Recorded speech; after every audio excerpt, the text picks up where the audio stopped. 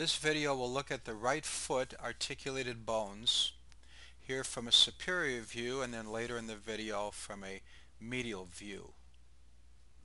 This is a plastic, and I'll be going through the tarsal bones, also called ankle bones.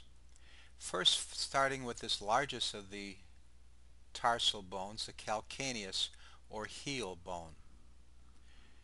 Then next will be to look at the talus. This articulates with the tibia, and it's a weight-bearing joint, thus prone to arthritic problems. The navicular bone right there, and then this one here at the base, this medial cuneiform bone at the base there of the first toe, and then the intermediate cuneiform,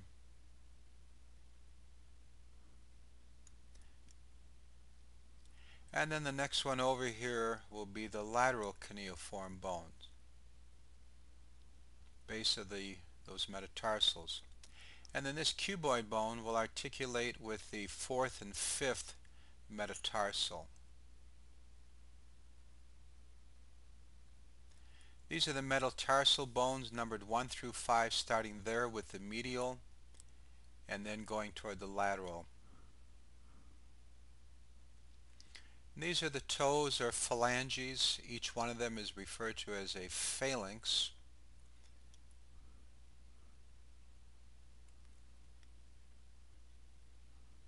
Now for the medial view. First, to look at the arch. Here I've drawn a line to indicate the longitudinal arch of the foot, necessary for the strength of the joints. The calcaneus or heel bone on a medial view.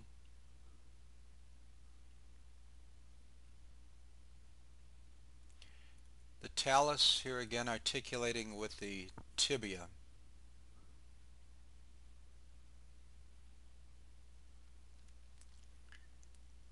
And this navicular bone,